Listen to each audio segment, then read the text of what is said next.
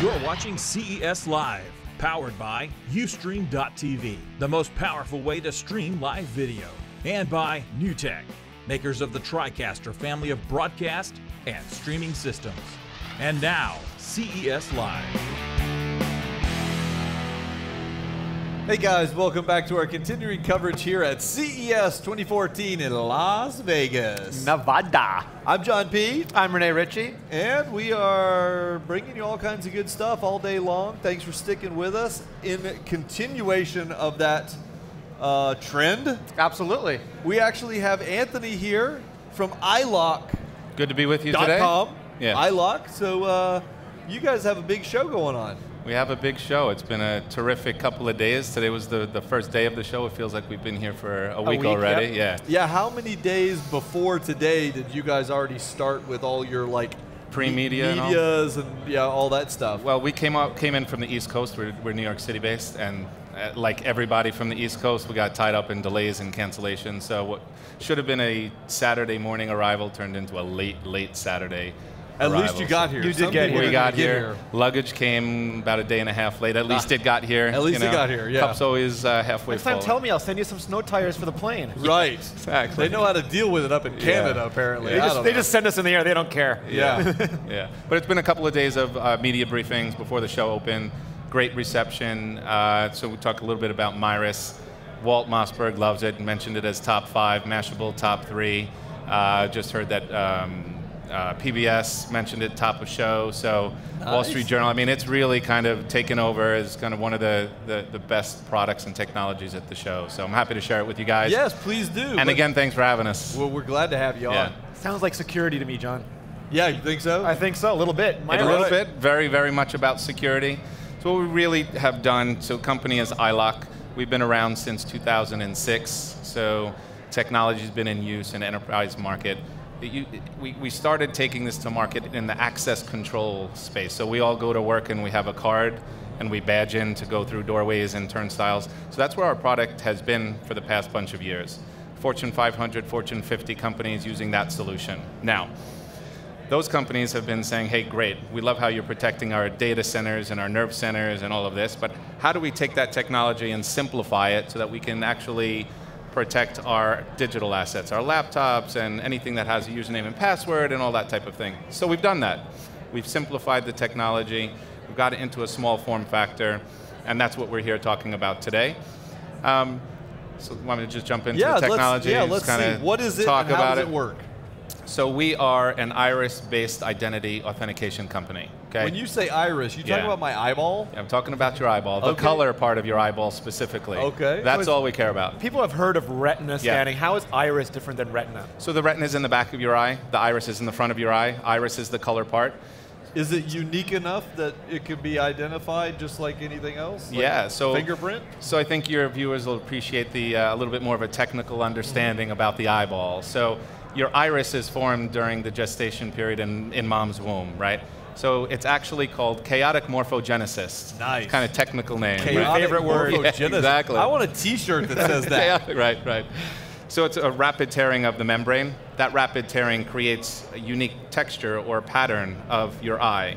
Your right eye and your left eye are different, and no two people on the planet have the same irises. So do some irises look cooler than others? Actually, they do. I mean, when you look into other people's eyes, oh my God, you have beautiful eyes. Yeah, Looks like a tiger. Yeah. Like, so they really, literally might have beautiful eyes because it's Literally. like genetically, like, Yeah. that's awesome. Okay, Literally. go ahead. So the iris as a biometric is second only to DNA in terms of statistical ability to authenticate somebody. Wow. So DNA sits up here. However, a cheek swab to open my computer, probably not going to happen, right? And twins don't have identical irises, right? They don't, and DNA does. Yes. Oh, So, really? Yeah. I didn't know that. Yeah. So statistically speaking, iris is a really, really secure way of proving that you are who you say you are, who you claim to be. Now, iris technology, been around for 20 years. So it in and of itself is not new, but what is really driving the adoption in the marketplace today is that eyeLock has incorporated video-based capture technology, so that makes it fast, really user-friendly. Makes it convenient because before, or at least based on the movies, you'd have to have an entire complex with this big thing bolted on a wall. Exactly And you right. walk up and stick your eye in it? right? It was large, it was hard to use, and was really expensive, and the user experience was difficult. Yeah. You had to look into a binocular type of contraption, and it just wasn't blink, makes you want to blink. It's horrible. Well, now I see you got this little thing. It's like this little blue dot. What is that? It's like a little camera? So this is Myris. It is. It's just a camera. So let me explain how it works, and then I'll do a demo. Yeah, yeah. So we have a video camera. We capture roughly 20 frames per second. Our algorithms are sorting all of those images in real time, and we're finding the most clear image of your right and left eye. We bring those two together. Our algorithms then immediately convert all of those unique characteristics that we talked about into a 2,000-bit stream. That is a code of you and only you, right? And that's important, right? Because people don't want the idea that you're actually storing their irises. 100% right, and that's a really good point. So even though we're using video technology, we're not recording video. We're just capturing video and allowing the technology to just grab it and create a template. So the only thing that is stored on this device is your template. Yeah. Now, that template is just used to do a match every time you want to do something like log into a computer. Well, before you move on, can I ask a question about that? Because I'm not sure if I understand the difference between storing a template that's of my eye that would be unique versus a picture of it. What's the difference? I mean, if you have the template, but don't you have the boiled down version of what my eye would be anyway? It's a very good question. So if I took a picture of Renee's eye, and then you tried to use that as a way of authenticating, that's not going to work. We're not interested in what the image looks like. We're interested in all of the characteristics, those 240 points that make Renee's right eye.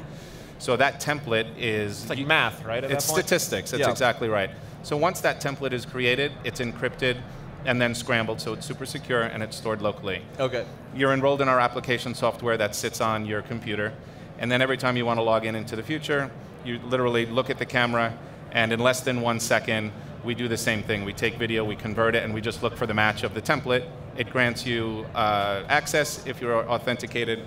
And today, because we have to have passwords, it will act as a password manager and literally allow you access into anything that requires a username and password. Okay. So let me show you real quick, and then we'll get into it a little bit. Show us how it works. All right, so literally, we kind of say it's as easy as looking into the mirror. So the camera has a convex mirror here. So I literally just look at myself in the mirror, and then in half a second or less, it's going to grant me access to my computer. Wow. Okay, so I explained a lengthy process. Yes. But in less than 1 second, a lot is happening. Yeah. And that's the beauty of something being easy to use, right?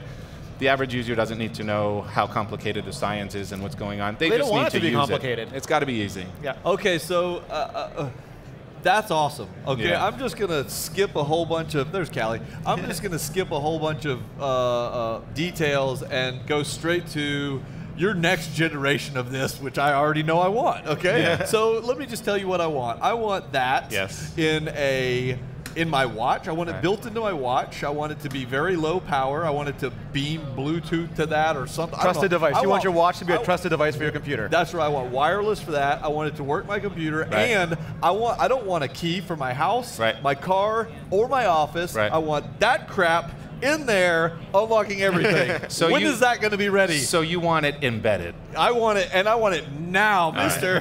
This is awesome. So this is fantastic. So we launched this today. Obviously, that's where we're going. So we launched this today. It'll be available at retail mid-year, under $300. It's available for the enterprise market immediately. So we start shipping, late first quarter, early second quarter, that type of thing. So this is important today, and I'm answering your question. So this is important today because the service providers tell us that we need a password. But because of the FIDO Alliance, I think it's safe to say that passwords are going to start to go away later this year. 2015, as the service providers adopt the FIDO client and embed them natively into their platforms, we'll really start to see passwords go away. Then the market, consumers, will use an authenticator that is FIDO compliant. This is Myris. It will be FIDO compliant by the time all of this happens later in this year. And then really, if you log on to whatever it is.com and you want to buy something, it'll ask you to log in with your FIDO client. You'll use your Myris device, you'll look at it, and that's how you will log into transact, buy something, do whatever it is you want to do. Online banking, Gmail, or what have you. Now you mentioned banking. If I am I'm not saying I'm a paranoid type, John, but I'm a paranoid type. Yeah. I could also use this for multi-factor, right? I could have my password and my iris, maybe a dongle. That's right. So we're not replacing the entire authentication protocol. We are participating in that value chain. Nice. So we are the authentication layer of the value chain. So all of those processes, your bank is going to dictate how we log in. We're not changing that. The banks are going to control that, and they should. They have federal and regulatory and compliance issues that they need to maintain. The good news is that eyeLock does solve a lot of those compliance issues, and that's what's really driving a lot of the adoption. So that's really cool. So now we start to see FIDO drive the market demand for the elimination of passwords. We're FIDO members. We're really helping to drive that into ubiquity. So we already have embedded solutions, embedded PCs, embedded smartphones. We have not announced any partnerships yet, so we'll be doing that in the very near future. CES, we want to make one announcement, one splash. We're introducing Myris. But you can expect next year when you go to the store and you buy your favorite smartphone or tablet, you will have eyeLock embedded.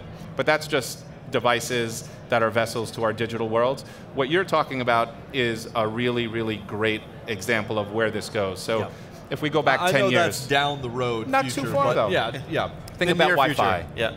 Wi-Fi, when it first came out, was a big box, and it was a card you slid into your machine. Exactly, it was difficult to use, but it had a great market. Yeah. And as we do in the technology world, we increase the rate of change, we get it smaller, we create utilities, and Wi-Fi today is now a module that's everywhere. Yeah.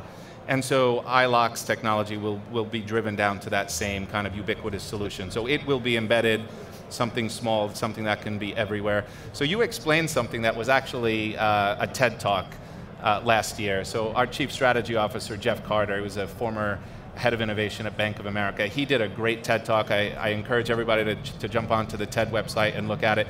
And he really talked about exactly what you're saying. Talked about, hey, we have got to be able to protect our identities, to protect our privacies in all aspects of our everyday life. Why can't we protect our privacy and do it digitally when we walk in the door? When we check out at our favorite big box retailer, when we get on an airline, when we get off an airline, we have to get our bags. You know, the value chain is broad. We live in a digital world. Every single thing we do is a digital asset. We should be able to protect it. Yep. The thing that makes it so interesting for me, well, a couple things. One is security has always been at war with convenience, and you had to choose one or the other. Right. But this next generation stuff is making it so that my mom could theoretically use this. She could never use this before. And the other thing is, you're making all our stuff smarter. We've had smart mics for a while, Siri, Google Now. Right. You're making the camera smart. It can now tell who I am. It's not just looking at me, it's knowing that it is me. That's right. I think that the real key here is the multi-factor authentication, because in the past, let's say my dad or somebody, especially an older generation, they have a really hard time adopting secure password type strategies. But if we can give them a PIN that they can remember easily, and then we can give them a tool like this, this provides the really difficult step that someone would have to overcome. That's right. And then they can put in their little pin, and I feel better about them maybe reusing the same damn pin all over the place, because that is the really difficult hurdle to overcome. So it's absolutely right. I mean, it looks fantastic. Thank you. It's hard science, but we think we've simplified it down to the least common denominator, where we make it fast and easy for everybody to use. I think that another important piece is that everybody can have peace of mind that if somebody steals your iris template, let's say, this is a big question we've gotten in every single discussion, so we'll just put the 800-pound gorilla on the table. If someone does take your template, what happens? Can they break it like they've broken some other biometrics in the past 6 months? The answer is no. So we've got liveness and a lot of other security features built into this stack, and a chain of provenance. So a sequence of events have to happen in chronological order, or the system will just go to sleep. Very nice. So you can't reverse a human eye from a code, and so therefore you can't be physically present with a code to start the process. So again, if you lose this, if by some strange chance somebody was able to unencrypt the encrypted file, it's completely useless. Good. Well, thank you so much for sharing that with us. It looks amazing. You have to keep us all up to date. Absolutely. We'll keep you guys up to date. We've got a lot more stuff coming here from CES, so stay tuned. We'll be right back. Right here. Right now. This spot. Yeah.